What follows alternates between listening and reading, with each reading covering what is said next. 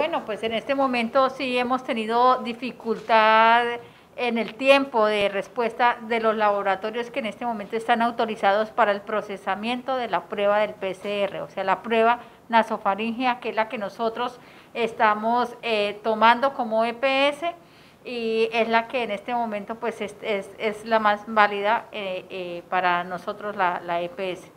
Desafortunadamente pues no estábamos preparados para esta situación, el país no estaba preparado para esta situación. Tenemos 80 laboratorios a nivel nacional que están en este momento con autorización del ministerio para el procesamiento, pero no dan abasto. Nosotros, Capresoca tenía un contrato con un laboratorio que nos estaba dando respuesta a 3 días, hoy ya vamos en 10 días y cada vez se nos va a complicar más. De todas maneras, estamos siguiendo contactando más laboratorios, vamos a hacer un convenio con la Universidad de los Andes, vamos a hacer un convenio con la Universidad del Rosario y con un laboratorio de Medellín, que es el laboratorio de Chavarría, que nos están dando una oportunidad alrededor de 4 y 5 días, pero sabemos que esto se va a seguir congestionando.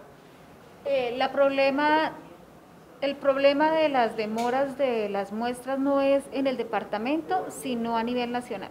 Sí, en este momento nosotros tomamos la muestra oportunamente una vez que el médico la pida, porque la EPS toma la muestra una vez que el médico la pida cuando el paciente tenga la sintomatología.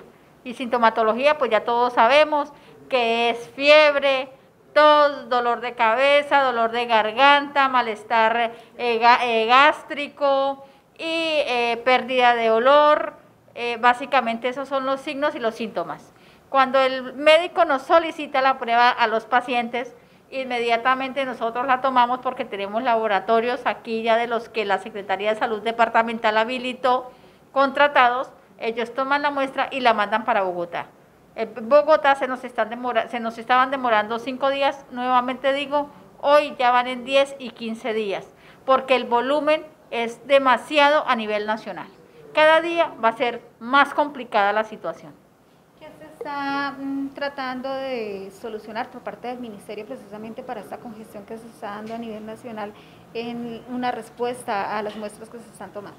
Bueno, el Ministerio pues también está muy preocupado frente a la situación que se está presentando. En esta última semana casi nos ha enviado unos 3 nuevos protocolos de manejo de pruebas.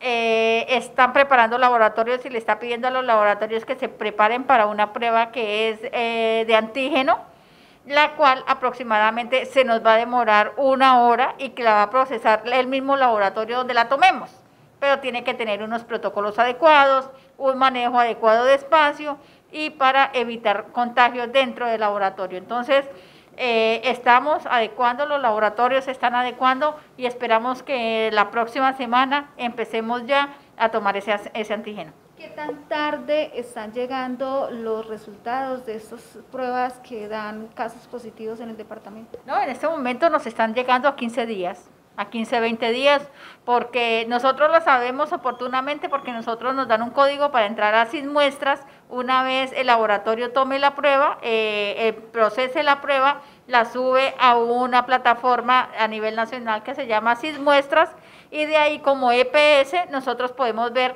cuáles de Capresoca salieron positivos, cuáles negativos y empezar a hacer nuestro manejo. Después ellos la mandan al Instituto Nacional y el Instituto Nacional la envía aquí a la Secretaría de Salud Departamental.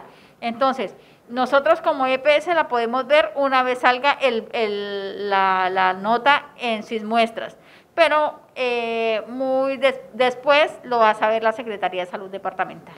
¿Y con los pacientes cómo se está manejando? Bueno, nosotros en este momento estamos en el protocolo paciente sintomático, paciente que se le está aplicando la muestra, ese ha sido el protocolo. La gente en este momento está ansiosa, preocupada y todo el mundo me está pidiendo muestras de laboratorio. Hay que aclarar, no hay pruebas para todo el mundo.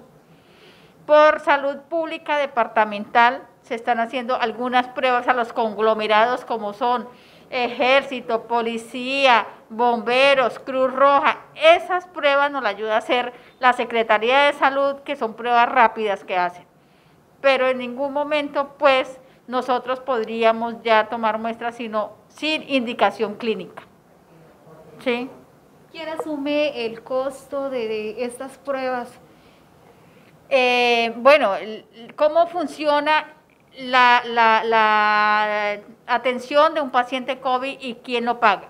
Como no estaba dentro de la UPC, como no estaba proyectado que nos llegara una pandemia así de esta índole, ni dentro de salud pública, municipales ni departamentales, el ADRES, la administradora de riesgos en salud en Bogotá a nivel nacional, está asumiendo como un evento no post, no incluido dentro del plan de beneficios.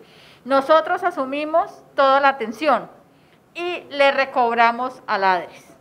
Nosotros cobramos estos servicios que estamos pagando a las IPS, se las cobramos al ADRES. Ahí estamos en un proceso que ojalá sea rápido, que ojalá ese proceso no nos vaya a demorar, porque realmente nos está afectando financieramente a nosotras las EPS. En este momento, ¿cuál es el balance y cuántos estarían adeudando a Capreso?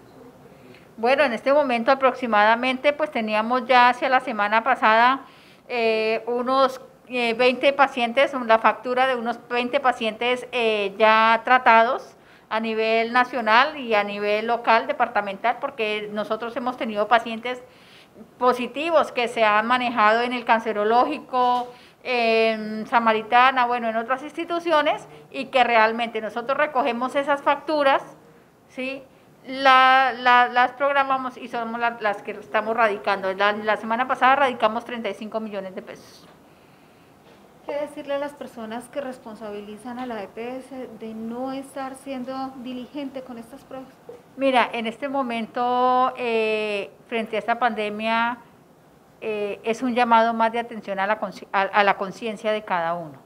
Nosotros como EPS estamos respondiendo frente a todos nuestros pacientes COVID, pero llegará un momento en que ninguna IPS, en que los médicos se nos cansen y ya no tengamos el personal médico para atender todos los casos que se nos van a presentar. Esto únicamente es una toma de conciencia ante cada uno de nosotros, de nuestros usuarios, de cada una de las personas de Casanare, realmente, porque no podemos tener un policía, no podemos tener ejército, el gobernador, los alcaldes, así pongan leyes de ley seca, de este fin de semana nuevamente hay restricción de salir, toques de queda, por más que hagan todas las leyes, pero si no hay una conciencia ciudadana, no vamos a parar esto.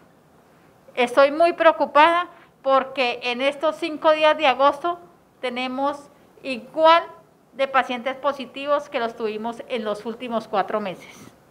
O sea, teníamos en los últimos 4 meses, cuando empezó la pandemia, marzo, abril, mayo, junio, julio, teníamos alrededor de 50 pacientes. En los 5 primeros días de agosto fueron 44 pacientes. Entonces es muy preocupante, es muy alarmante cómo se está subiendo. Es lo que estábamos esperando, que empezáramos el pico, y estamos empezando el pico. No sabemos cuánto vaya a demorar, 1 semana, 2 semanas, 3 semanas, eso es de acuerdo al cuidado que tengamos cada uno. En este momento, ¿cuántos casos positivos espera Capreso? No, en este momento tenemos 114 casos a la fecha y esperando resultados también de laboratorio, y estaremos también tomando muestras de lo que nos indiquen los médicos de nuestras instituciones.